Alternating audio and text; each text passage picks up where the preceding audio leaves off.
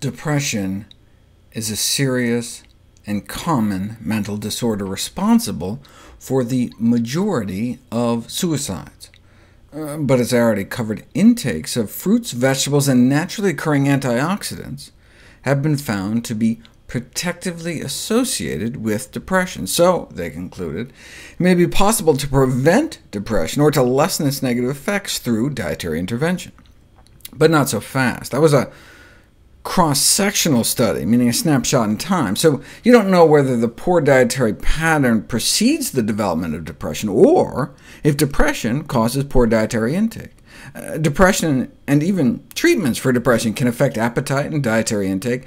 Maybe people who feel crappier just eat crappier instead of the other way around.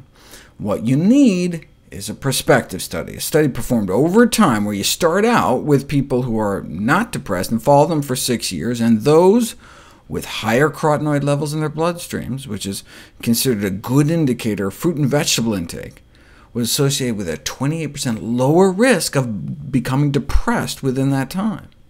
So they conclude that having low blood levels of those healthy phytonutrients may predict the development of new depressive symptoms. But what about suicide?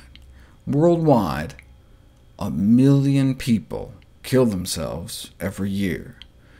In this comparison of European countries, Greece had the lowest rates of suicide. Maybe it's the balmy weather, but maybe it has something to do with their diet.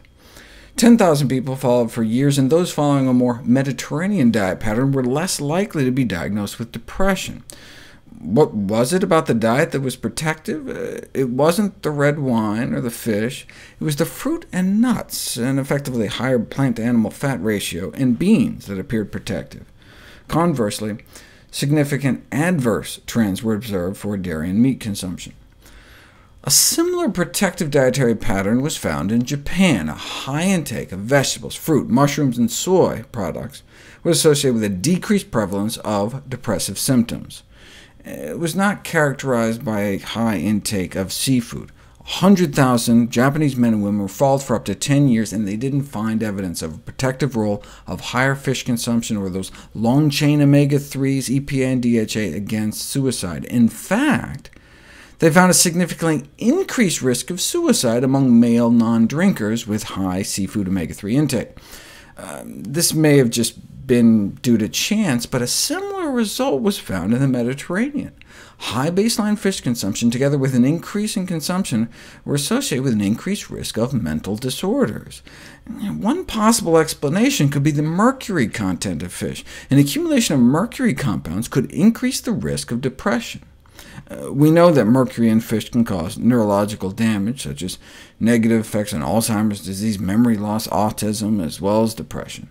So the increased risk of suicide among persons with a high fish intake might be attributable to the harmful effects of mercury in fish. The big Harvard cohorts found similar results. Hundreds of thousands followed for up to 20 years. No evidence taking fish oil or eating fish lowered risk of suicide, with a trend towards even higher suicide mortality. What about for the treatment of depression? Neither EPA or DHA appeared more effective than just sugar pills. And the same can be said when one puts all the trials done to date together. We used to think omega-3 supplementation was useful, but several recent studies have tipped the balance the other way. It seems that nearly all the treatment efficacy observed in the published literature may be attributable to publication bias, meaning the trials that showed no benefit tended not to get published at all, and so all one saw was a bunch of positive studies, but only because a bunch of the negative ones were buried.